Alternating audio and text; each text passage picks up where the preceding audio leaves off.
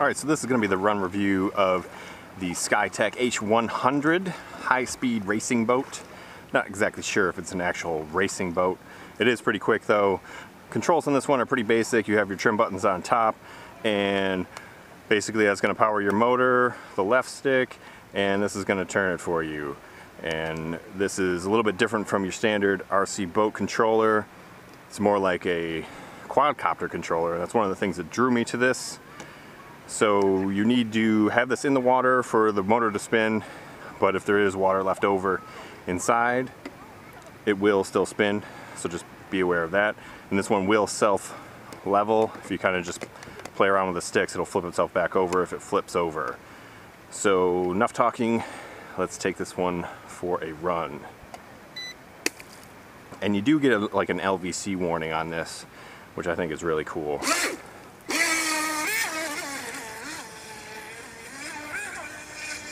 Seem to get decent range on this one too. It is a little bit on the loud side.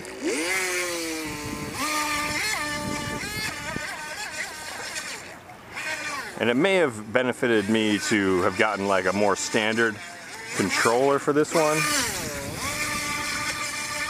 because I'm thinking this thing turns like a quad and it really does not. So that's kind of interesting.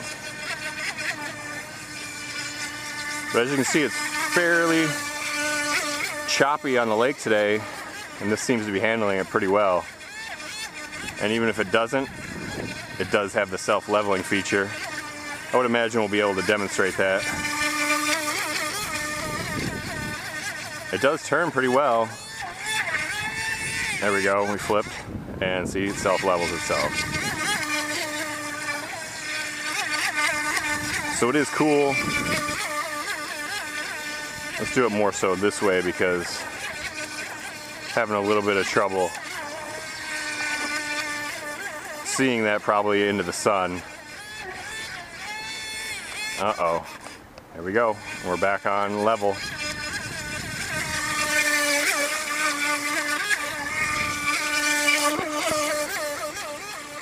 Gotta say, this one's a lot of fun. It only comes in at about 30 bucks, so you kind of can't go wrong with this one, especially with the self-leveling feature. Just barely almost hit myself there. Is that seagull trying to get me? What's going on? And we're gonna self-level. Or self-righting, I guess not. I guess it's not leveling, it's righting.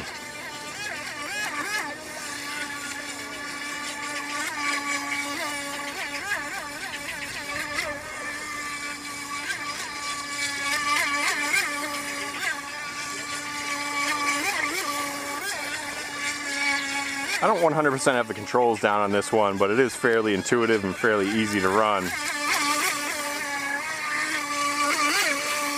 Some of my turns seem to be quicker than others.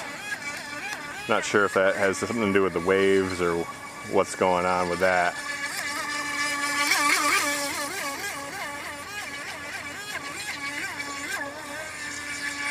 But this one comes in around 30 bucks.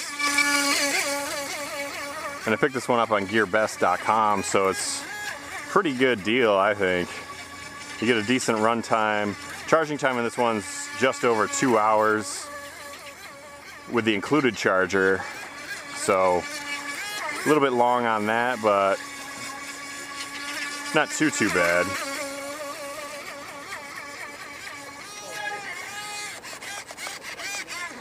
I am liking the self-leveling feature. And I like hitting these waves too. This lake is really fun. It's nice and shallow, out for a while. This is Oneida Lake here in central New York State.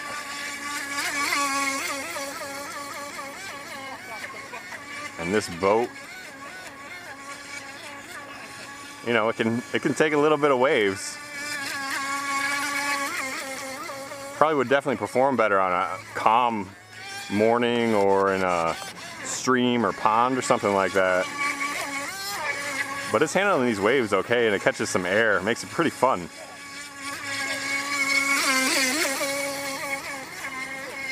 So I really definitely don't think this is a bad purchase.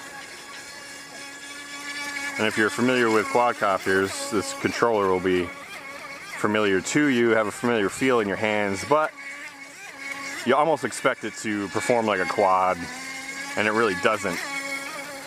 So that might not necessarily be a good thing, but it's fairly, the controls of this are fairly simple. Seems to have decent range, haven't really tested the range on it. And it does have a feature where the controller will start beeping when the battery's getting low.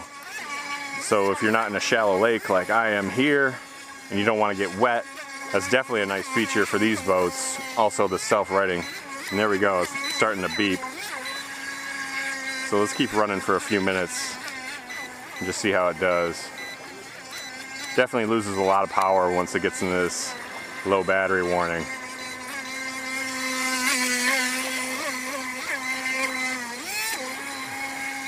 But this one is a lot of fun. I think that's going to be pretty close to the end of our battery here. And it does pick up quite a bit of water in the hull.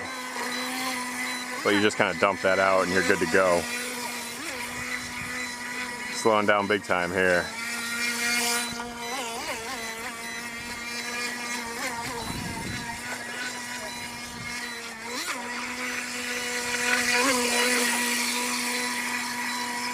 Slow, slow, slow. Definitely doesn't corner so well when the battery's low.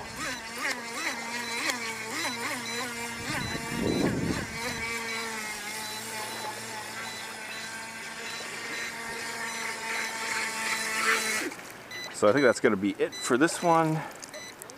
I'll shut our battery off here. It gives you a little bit of a, a little TX symbol here, and it gives you indication of what the battery level is. And also you can switch this to mode 2. Well, I guess if you're talking in terms of quadcopters, it's default to mode 2, but you can kind of switch it to mode 1. There is a sequence for doing that. I'm not exactly sure how to do that. I wouldn't pay too much attention to it. I figured I'd just run it like this. So,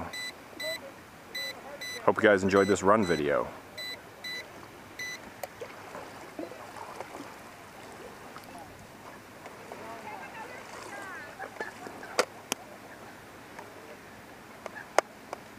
And you do get a lot of water in the body here.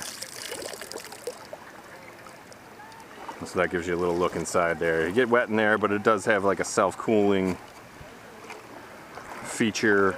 Cools the motor. The water comes in the back here and then down through the tubing and out here. But obviously there's some left over in there. Definitely would let this dry out again before you charge it.